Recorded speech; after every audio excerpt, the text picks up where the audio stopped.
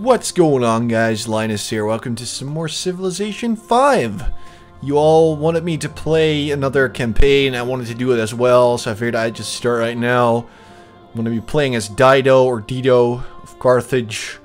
And I still have to edit the game. I'm playing with some mods that make the game a little interesting. Also playing on epic game pace because I like that. Difficulty level 6, that's fine. Standard is fine. Continents is also... No, wait, I'm going to set it to... Already spoiling the little mod surprise, but I'm playing on a map of Europe, which is actually really interesting. It's a small type. There's 6 players, 12 city-states, and I'm gonna go to advanced setup. I'm gonna be playing as Dido, and I want to be playing with some other people that are also new, like Boudica of the Celts.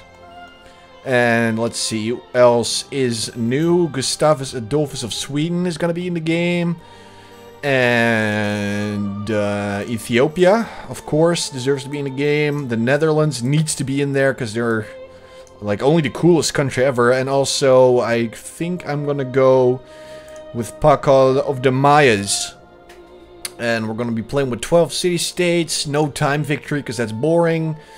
And everything is pretty much set the way I want it. So we're all in different teams. That's the way it's supposed to be. Everyone is... Let's start the scenario. So I'm going to be playing on a map of Europe. You wanted me to play more Civ, and I figured I'd go with a little mod. That's actually really fun. I like playing on a map of Europe. And let's start. I'm going to shut up so you can actually hear the story about Dido. Blessings and salutations to you, revered Queen Dido, founder of the legendary Kingdom of Carthage. Chronicled by the words of the great poet Virgil, your husband, Asabas, was murdered at the hands of your own brother, King Pygmalion of Tyre, who subsequently claimed the treasures of Asabas that were now rightfully yours. Fearing the lengths from which your brother would pursue this vast wealth, you and your compatriots sailed for new lands. Arriving on the shores of North Africa, you tricked the local king with the simple manipulation of an ox hide, laying out a vast expanse of territory for your new home, the future Kingdom of Carthage. Clever and inquisitive Dido, the world longs for a leader who can provide a shelter from the coming storm, guided by brilliant intuition and cunning. Can you lead the people in the creation of a new kingdom to rival that of once mighty Carthage? Can you build a civilization that will stand the test of time? Okay, so it's Dido, not Dido. Okay, note to self, it's Dido. Also, she gets Phoenician heritage. All coastal cities get a free harbor, which is great. I mean, that's a pretty good ability, right? All your cities get a harbor, automatic trade routes, everything, extra production from the sea. But units may also cross mountains after the first great general, which would be Hannibal, I think, is earned, taking 50 HP damage if they end a turn on a mountain. So 50 HP damage is half of your health. So you could actually go onto a mountain, lose a little bit of health if you have no other choice, and then leave it after. But you can just cross mountains like it's nothing, and it is great. Also, she gets the African Force Elephant, which is a powerful early game mounted unit, weak to spearmen. Only civilization to actually build them. Higher combat strength than the horseman, which it replaces. And it also helps produce great generals more quickly. And for another unique unit, they get the Quinquereme, I hope I'm saying that right. A strong ancient era naval unit used to dominate the seas through melee attacks on naval units and cities. Only the Carthaginians may build it. So that's just a boat. I don't really like playing with boats, but whatever. We got one. We got a pretty good boat. It's melee only, but whatever. Let's begin. So our starting position is not amazing. First of all, let's actually move. Here we go. It will get better over time as we expand, but all we have is silver. A couple of hills are nice. We've got some good protection. If we go over here, we have some good protection because we have hills everywhere and forests and the other side of a river. I mean, the attacking from the other side of a river is also a pretty big handicap. So if we actually build our city here, we're going to be good. All that's left is one tile of grassland, which could be vulnerable to attack, but whatever. We're fine. We will get to the silver. We get that pretty much immediately. And then later on we can expand to the sugar and the gold. But that is only a matter of time before we actually get there. So let's just found the city of Carthage. There you go. 5 gold per turn. We are probably not working this tile yet, but it's going to give us more gold. So that's also nice to have a little bit of starting gold. It's set to a default focus, but I'm going to set it to food for now. But we already are working the grassland, which gives us a bunch of food, so that's pretty good. For our first, let's see, our very first technology, I think I'm going to go with, let's see, let's open a tree. I want to get to writing first, I think, to get some science going. So I'm just going to start with pottery. It doesn't really matter whether I start with pottery or animal husbandry. I'm probably going to do animal husbandry after this one and then mining to get to silver. But we are still happy. Oh, there's wine there as well. It's also nice. But we're still pretty happy, so we don't necessarily need the bonus that it gives. I'm going to go with the scout first, as I always do, so we can scout the surrounding area and make sure that there's no mean people around. Also, I have a little timer right now, so it's 7:22 in the evening, not in the morning, even though it says that for some reason. It doesn't say PM. Which is also a mod available in the workshop. If anyone is wondering how to get extra maps or whatever, they're all in the Steam workshop for this game. And are we good to go? Social politics is fine. We research archery, should research mining. Needs production. We're working on that. Too small to undertake large constructions. Okay, so we are focusing on growing the city. We got food going, so we're all good to go. You need to go over there. I want you to check it out. We got some grain there. This would be a potential place to build a second city, maybe on the hill, something like that. But for now, let's just focus on Carthage, because that is our only city. Set up on a hill. So it seems there's a lot of grassland down there. I hope Boudica didn't spawn there, because she's going to get lots of faith from that. And also, she can be quite a bitch. I've played some games with her in it, and she was very friendly to me, and then in the end, she's like, backstab. So I'm not sure if she's really someone I want to have close to me. But that's not really something to worry about now, is it? 5 more turns for the for the scout, and then 6 more turns for the city to grow. There's some good food tiles close, all with 2 foodies and stuff like that, so it's pretty good. That will get us a bunch more gold. There's not too great food. Like there's, let's see, what is good? Truffles give a lot of money later on. Grain would be nice to have closer, because that gives a lot of food, or bananas, but whatever. We're still okay. I'm going to keep the city set to a food focus for the first couple of turns, and then later on we can expand and maybe change it to another focus, just manually change it if I want to. But for now, this is fine. 4 more turns, next turn. We have less points than the rest. I don't know what that is. Maybe they all already have a technology, or they found some good ruins that give you extra population in your city. But I didn't, because I am not very lucky, so I don't know what to do about that. Nothing really. We met Haile Selassie of Ethiopia. Yes. Conquering lion of the tribe of Judah, the Lord of Lords and King of Kings, but you may call me Haile Selassie. Hey, do you want to... He's making more money than me. That's bullshit. Another mod I have is Info Edict. It will show you, like, score, military. So we can see that he already has his 2nd unit, which is probably another warrior or something like that. Probably found him in a ruin, or his warrior was upgraded to a spearman. Something like that probably happened. He's making more gold than me, which is accurate. GNP is a bit higher because he has more money. Treasury, I can see that go. Happiness, he's got higher, so he probably has found a natural wonder, something of the sort. And in culture, we are pretty much even, which means 1 culture per turn. We also have the World Fact Book, where you can see that I am the #1 because I have 1 city, a population of 1,000, land area. It's pretty much equal to everybody else, but some people already have upgraded some things. They're already a bit higher, like technology. Some people have another technology, it seems, that they've already found, probably through ruins. Industrial output, that's just production, I think. Active duty military, I only have 1 unit, but someone else probably has better units or more units, something like that. And then there's the global relations. This is Ethiopia, this is me. There's no lines, because we have nothing really. We don't have a defensive pact, or we are not denouncing. Declaration of friendship, on borders. We have nothing, so there's no lines yet. Same with this. We basically don't really have anything. We are neutral towards each other, so you can see that there. Graph hover display. No, go away. So that's how it works. So we're just gonna go back and say goodbye to that guy, because there's nothing we can do.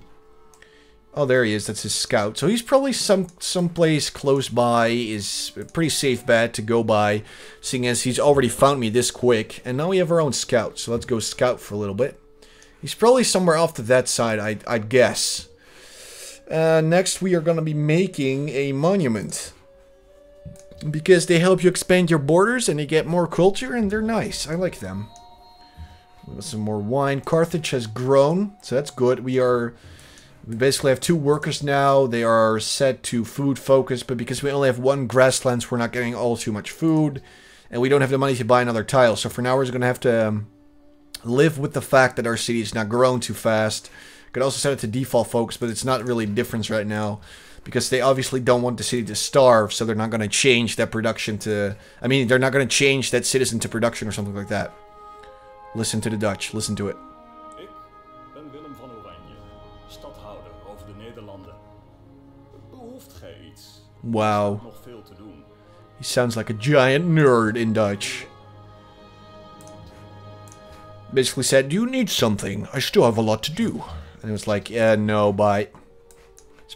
Basically the extent of that. So anyway, we're gonna go with animal husbandry, see if there's some horses, maybe some cows nearby, and go away, you Dutch scout. Nobody wants you. So hopefully you can forge an alliance with the Dutch, because they're pretty nice. In most games that I've played with them, they have actually turned out to be the underdog. I don't know why, but they just keep losing.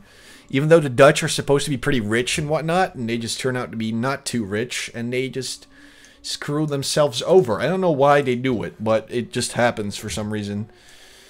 Please don't ask me about that. It's not very accurate compared to how the Dutch are in real life, so that's all I'm gonna say. Främling, välkommen till Snökonungens rike. Jag är Gustav Adolf, medlem av den aktade Vasaätten. Dun, dun, dun, dun, dun, dun. That's how it sounds to me, but it's Swedish.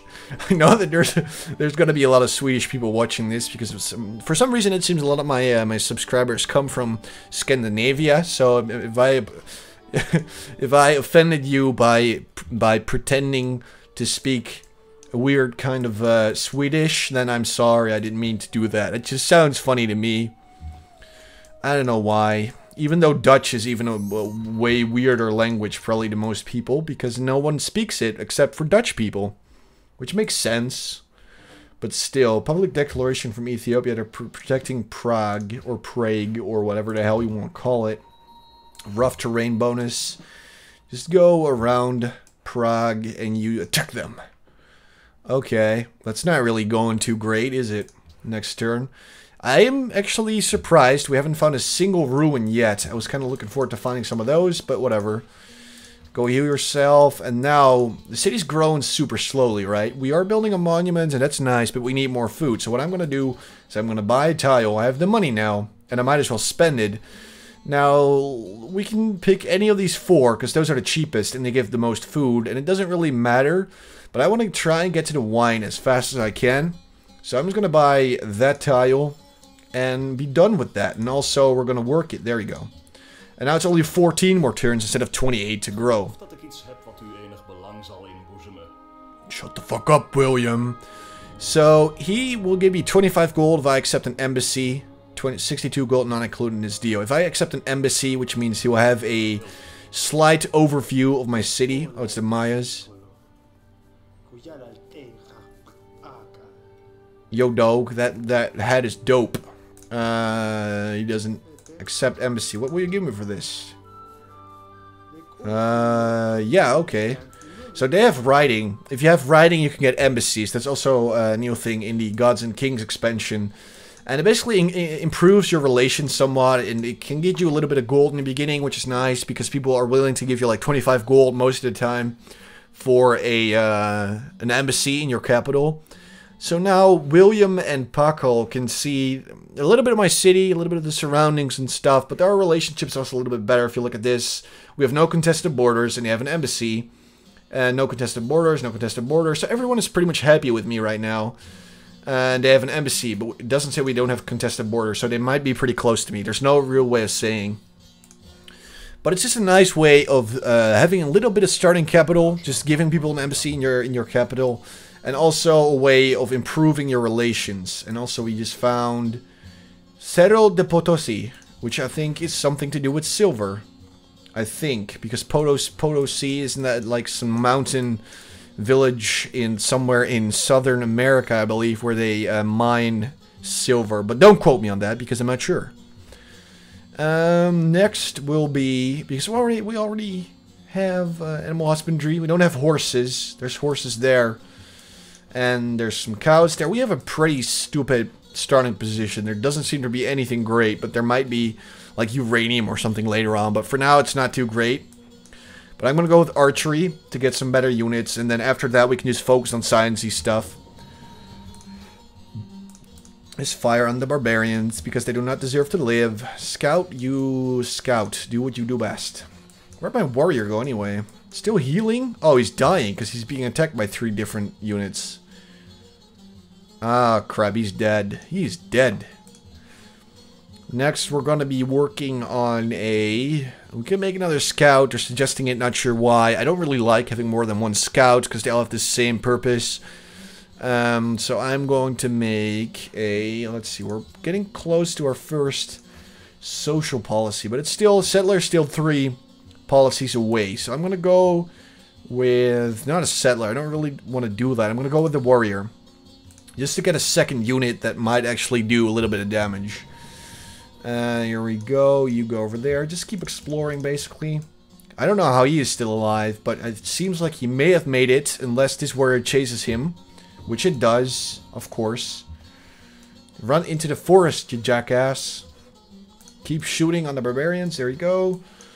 And I don't know. What's my scout is checking up on the Swedish scout. We caught up to the Ethiopians in points, so that's pretty nice. The Netherlands and Sweden are now friends, just like in real life. I would like to be friends with William as well. Hey, what's up? Do you want to be friends? Okay, you jackass, he doesn't want to be friends with me. How about you? Do you want to be friends? Okay. Embassy doesn't have writing yet, so I can't offer him an embassy or receive one right now. But that will come later. So we found the coast. I'm not quite sure what coast this is, actually. Where the heck are we? So you can get a policy. I'm going to go with Liberty, which will give us extra culture in every city. And then later on we can go into production or a free worker and then also a free settler, which would be nice to have. I don't like building my first settler because if you start working on a settler, that means that you have to stop working on your city size. Your food production just stops immediately and your city will not grow when you're working on a settler. So if you're like very slow on production, then it will take forever for your city to keep growing. And that's why I don't make a settler first most of the time, unless I have a start where I get pretty good production. You heal up, buddy. You need health. So I just picked the policy. That's a pretty good one. And I like the Liberty tree. It's probably one of my favorite ones to start out with. I always start with Liberty or Tradition, but mostly Liberty. Because it gives you good stuff. It gives you culture a little bit. And also production in your city. A free worker, which is great. A settler, which is amazing. Each city you find will increase the culture cost less. And it starts a golden age. So that's also good. And then also extra happiness for every city connected to the capital through a trade route. That's not amazing, but it's okay. You get some happiness from it. Over here, which is nice, is the extra production when building wonders. It's okay. 1 happiness for every 10 citizens. It takes forever to get there in the beginning. Free culture building, which means a monument. That's nice to have. Garrison units cost no maintenance. I guess it's useful when you're in a war, but in the beginning you will probably not be at war. Extra growth and food in the capital. Now that one is nice to have in the beginning, but it takes 3 points just to get there. And then there's gold and minus and happiness for every 2 citizens in the capital, which is also pretty good. But still, it takes a while to get there, and I prefer getting a free worker and settler. I mean, that's just pretty nice to me. Now, next thing we're gonna do is we're gonna take mining, so we can get some mines going. We can get some extra production. Hopefully later, if we have a worker, and also we can improve our silver, which we haven't done yet. Yes, I accept your embassy. Free money? I will never say no to free money. There's another barbarian close to the city, and he's almost dead. He's probably the guy that was chasing after my warrior before. Now, let's see. 80. Now, if I'm worried that another civilization might try and steal my wine, I could just buy it. But I'm pretty sure no one started that close to me. So I don't really feel the need to purchase another tile just yet. I'm going to keep on onto my money, and hopefully we can purchase a scout maybe later, or an archer, something like that. But for now, I'm just going to keep my money And just, there's no real need to spend it right now. At least that's what I think. So I'm not going to spend it on something that I probably will not use anyway.